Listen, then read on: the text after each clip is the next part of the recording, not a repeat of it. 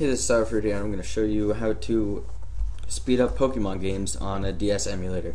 I'm using Desmume or Desmumi or whatever, just DS emulator. This is the only one that's worked really well for me, so I suggest downloading this one for Pokemon games. If you get a ROM that says patched on it, it's usually means like you can create a save file, which is important in Pokemon games because without the save file you won't be able to like get past the Elite Four, which happened to me in Fire Red when I was doing catching legendaries. That kind of screwed it up a little bit. But anyway, this DS, or I'm pretty sure every DS emulator doesn't have one of those turbo buttons that you see on Visual Boy Advance or any Game Boy Advance emulator.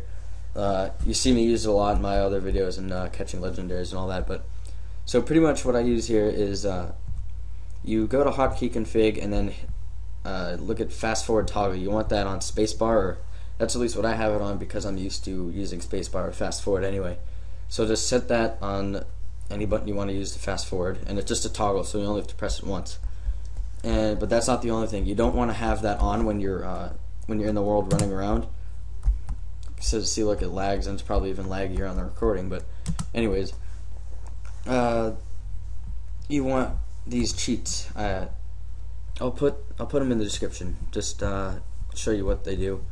So one of them increases the message speed, like whenever you talk to somebody, and one of them increases movement speed. There's also another movement speed cheat, which is 2 times fast, but I use the 4 times fast one. But you don't want to use this. You don't want to use the running shoes while this cheat is on because it pretty much screws you over.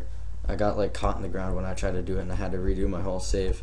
And here's a fat man. No, I can't really talk to him because this cheat is really weird. It makes your following Pokemon kind of like in front of your side to you, side by side. Okay, so you can pretty much see how fast the message speed is. Plus, I have the options set on fast right here. I normally do that. And one last thing that about that spacebar fast forwarding thing. You pretty much just want to use that when you're in a battle because it's like the only thing where it doesn't like pretty much lag the whole thing. See, this is normal speed in this battle right now, and here's the sped up version. Pretty significant difference, and there's not really any kind of like frame rate drop or like any frame skipping, if that makes any sense to you. But anyways, expect more Pokemon catching legendaries videos for me in the future. I'm going to upload this before I end the Emerald series on all those Pokemon, but you'll hear me say like I'm still having trouble finding a DS emulator and all those. Don't worry about it. I found a good one.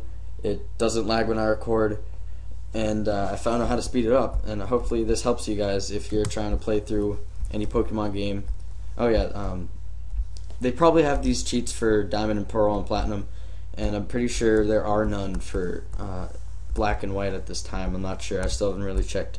And I just heard from a friend that there's no action replay codes on it yet, but that's going to be a pain in the ass for me to play through that whole entire game again without speeding it up a little. But anyway, hope you enjoyed this video. Hope it helped you. Give it a like. Please subscribe if you haven't already. Please check out my Catching Legendaries series if you haven't.